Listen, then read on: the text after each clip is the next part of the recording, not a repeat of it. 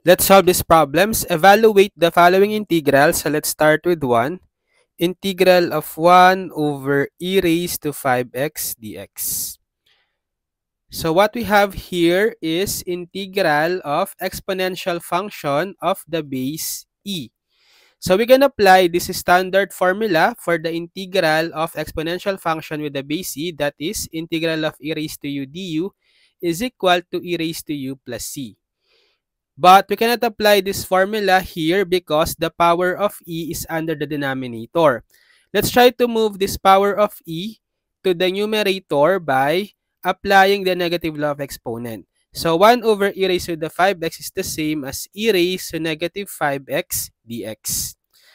Also, we cannot still apply this standard formula for this integral because the exponent in the base c is not just x or 1x. It has an extra coefficient of negative 5.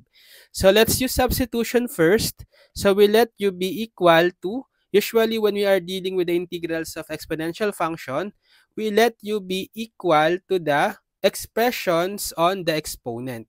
So that is, we have negative 5x. So we let u be equal to negative 5x, getting the differential of both sides. Differential of u du, differential of negative 5x, or its derivative is negative 5 dx. So on the original integral, what we want is to transform just the dx in terms of du. So we have created this dx term, but we don't want this extra coefficient of negative 5. So we'll get rid of that by dividing both sides by negative 5. So we will have negative 1/5 du equals dx. If we substitute, we will have integral of base e raised to negative 5x, which is equal to u, and then this dx is now equal to negative 1/5 du. So since this negative 1/5 is just a constant, we can put it in front of the integral first. So we will have negative 1/5 integral of e raised to u du. And we can now apply the standard formula for the integral of e raised to u du, which is equal to e raised to u. Then don't forget the plus c. So the last step is to transform back the u in terms of x, which is negative 5x. So the final answer is negative 1/5 e raised to negative 5x plus c.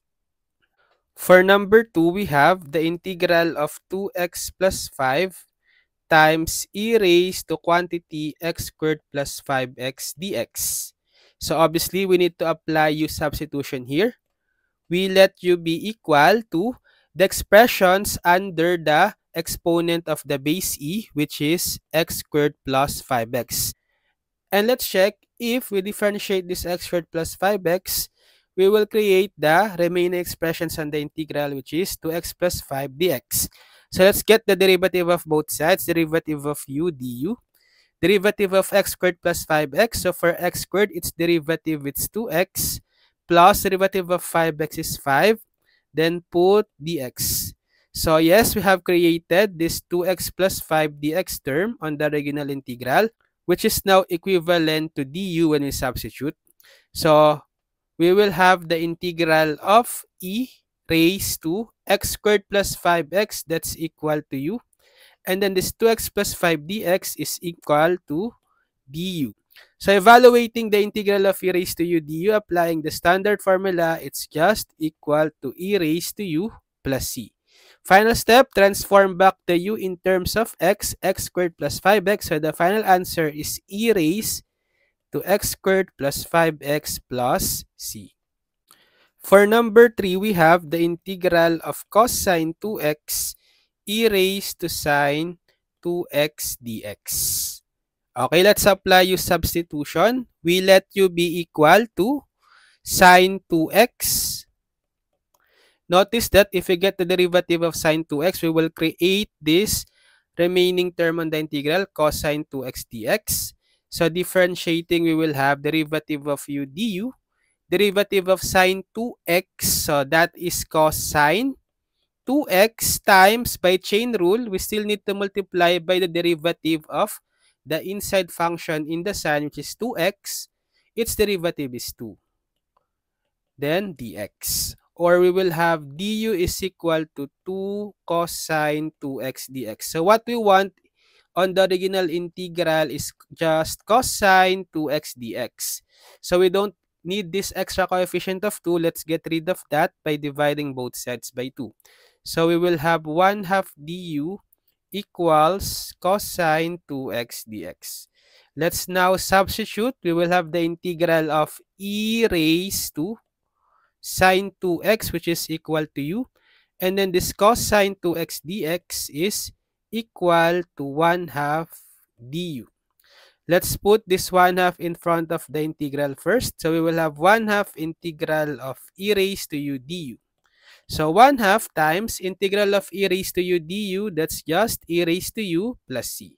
And let's substitute back the u in terms of sine 2x. So the final answer is 1 half e raised to sine 2x plus c.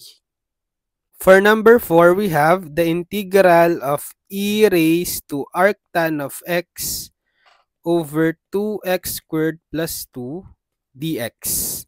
So let's apply u substitution. We let u be equal to arctangent of x and check if we get the derivative of arctangent of x. We can produce the other terms on the integral dx over 2x squared plus 2. So getting the derivative of u, it's du. The derivative of arctangent of x, recall that it's equal to 1 over x squared plus 1 dx. So are we able to produce this dx over 2x squared plus 2 from the derivative? Actually, yes, but we need to factor out the 2 first in the denominator. So it is equal to the integral of e raised to arctan of x over 2 times quantity x squared plus 1 dx. So this over 2, it's just the same as coefficient of 1 half on the integral e raised to arctan of x over x squared plus 1 dx, which later we can just put in front of the integral. So therefore, we have produced this other term on the integral dx over x squared plus 1, which is now equal to du. So if we substitute, let's put this 1 half in front of the integral first. So we'll have 1 half integral of e raised to arctan of x, that's equal to u. And then this dx over x squared plus 1, it's just equal to du.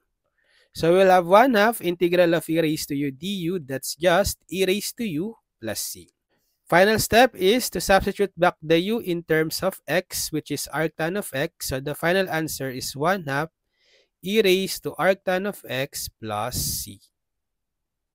Okay, now it's your turn. So try to evaluate this integral and just comment your answers.